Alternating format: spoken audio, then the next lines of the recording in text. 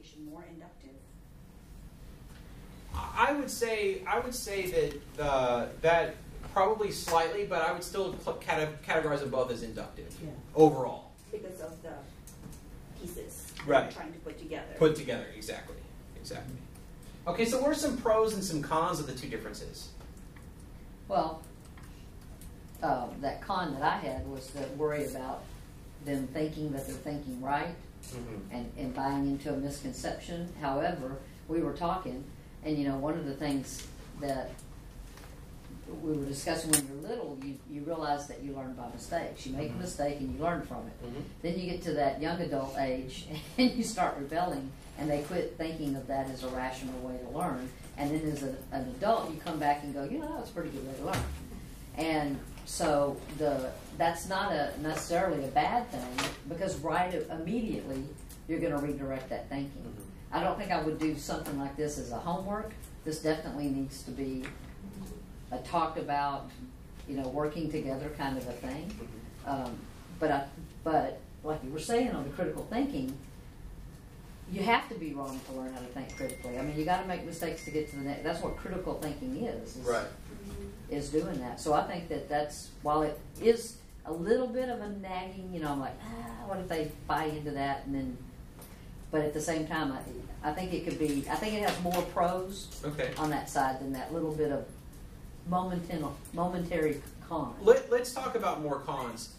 Is this very social? I mean, I've tried to make this a bit more social, but inherently, does this seem like it's very social? Oh, I could make it real social. Give them the cards and have them sit in a group at the table.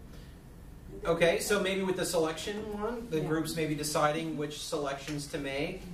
And I think it also varies developmentally, like, you know, the kid's age, because that could work in like lower grades too, and even in small group. Like I would do this with a small group than really doing it whole group. But I could see if they're a little older, like they can do the work in a group and like do the cards. Yeah.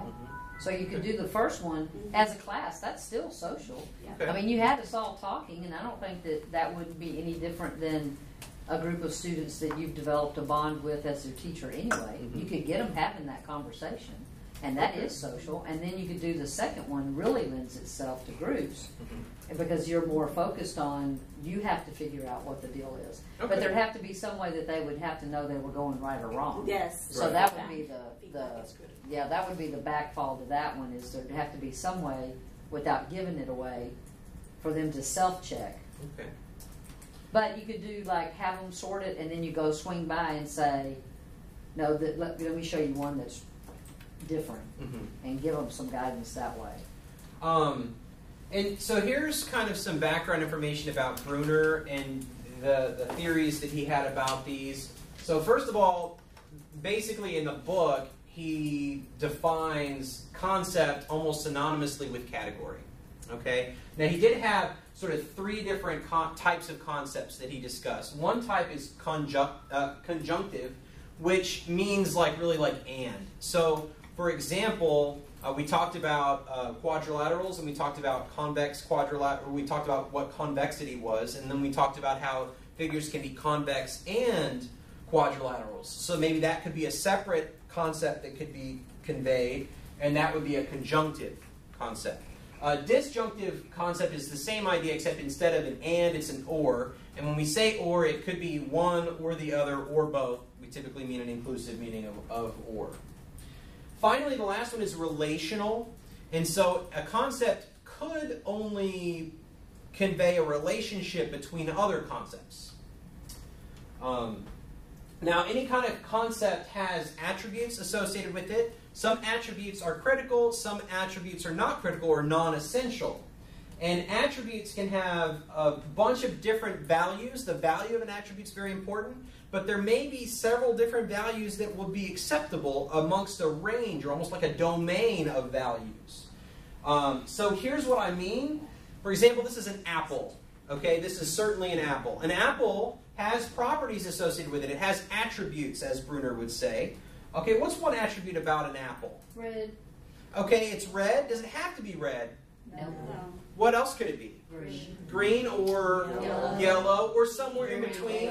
Red. Somewhere in between. Okay, have we ever seen like a purple apple? You know, they've got a plumbable. Have you seen that new plum, an apple that tastes like, was it a plum or a grape? No, it's a grape. It's a grape. They've got a new grapple. They've got a new But- apple, and you're going to have to change your purple. Okay, all right. Well, Because I with picked a it up in the typical store the other apple. day, and I got to go, I mean, you got to be because kidding me. you even said it was a grapple, right? So it's a different concept slightly. Maybe that's a conjunctive concept. Okay, all right. It's hyper. Okay, but it's typically not something that we associate with an apple. So color is an attribute. It's a critical attribute.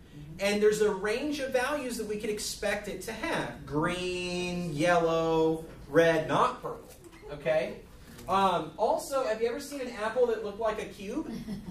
Actually, No. yes. Have you really? Okay. Over in Japan, they started growing them. They stick them in a box and they grow them square so they can put them exactly in the box so they fill the whole thing up. Wow, that's very interesting. They've also started doing the same thing with watermelons, cantaloupes, and honeydew melons. Okay. Well, but that's not typical, right? It's a little bit different. That's in the grapple range. Okay. All right. So the point is it's definitely an attribute. Now it's round. I mean, okay, certainly, but it doesn't have to be perfectly round. There can be different levels that are acceptable. Okay. And then also another attribute is the texture. Typically, they're firm on the outside. The skin is firm, right? Not so much on the inside. Tastes are an attribute. They can be sweet, they can be sour, relatively lightweight. You're not going to, it'd be weird to grab an apple and it would weigh 200 pounds, right? I mean, especially if it's a small apple, like you have no idea until you pick it up, right? That would not be normal, right? So that's the point. That's the idea about concepts. So again, concepts have attributes. Okay, so anytime we have a concept, we have attributes. Some attributes are essential, some attributes are non-essential. For example, size. Size, I wouldn't say exactly is essential because you can have small apples and large apples and it's still an apple.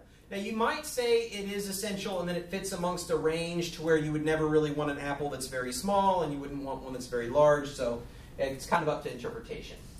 In terms of metacognition, there were really 4 thinking strategies that Bruner discussed. And the 4 thinking strategies that he defined were simultaneous scanning and successive scanning, then also conservative focusing and focused gambling. Does he play poker? I don't know. It's a good question. The scanning ones are related and the focusing ones are related. So in terms of scanning strategies, a learner is scanning anytime they're forming some sort of a hypothesis and then they're cross-referencing that hypothesis with different attributes to try to determine, is this still true? Is this now false? Because I saw a case that's going to be a counterexample. Okay, so now the only difference between them is a simultaneous scanner or a person that's simultaneously scanning at a specific topic might have multiple hypotheses and be thinking, well, it could be this or this or this or this, and then be eliminating those possibilities as we go. Earlier, I think in the first example, David had kind of said some things that indicated to me he was simultaneously scanning. Successive scanning is going to be where you're just holding one idea and then you're scanning it with different options as you go. If it's eliminated, then you have to formulate a new topic. That's Margine's thing. Well, and that's really, kind of everyone will do all of these. It sort of depends on the context. And it's also just sort of what's natural at the time. Also, in terms of focusing, a focus, when you're doing any kind of a focus, that means a learner is focusing on the attributes specifically. So they're considering these attributes, and then they're saying, okay, well, these attributes are similar. Does it have to have all of these attributes? What's maybe the range of values of the attributes? So a conservative a person that's exhibiting conservative focusing is considering only one at a time, whereas focused gambling is multiple attributes at once, and they're sort of jumping. And they really only would be looking at the positive cases, so they would be trying to focus on the yeses, and then seeing how are they related, and then trying to say, okay, well, they all have this and this and this, so that's the idea behind that. So is this always like a yes or no? Like the process is always yes or no? That's right. That's right. Some sort of an affirmative, so you have to have exemplars and non-exemplars, and that's the idea.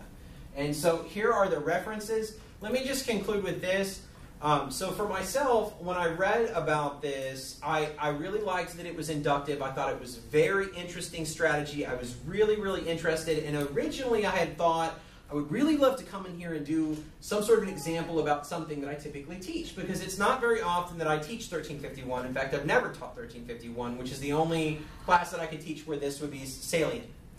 And I thought about, well, how could I talk about like derivatives? Well, the problem is some of those concepts are very relational. They're very relational concepts.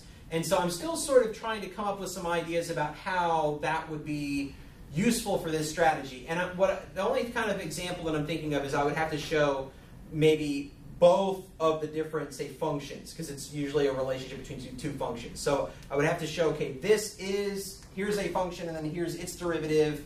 So that's the relationship. So this is a yes. So you're giving two things, but that together represents one yes. So I'm going to kind of have to think about that and see if I think that could work. But in general, I think a discovery learning approach, is going to be effective. Awesome. Any questions? I've already written notes. First I can do it in my class. Okay, that's cool. We'll do it with molecules. I have to give it You to got math chemistry? people. Like, I'm starting to like math. I mean,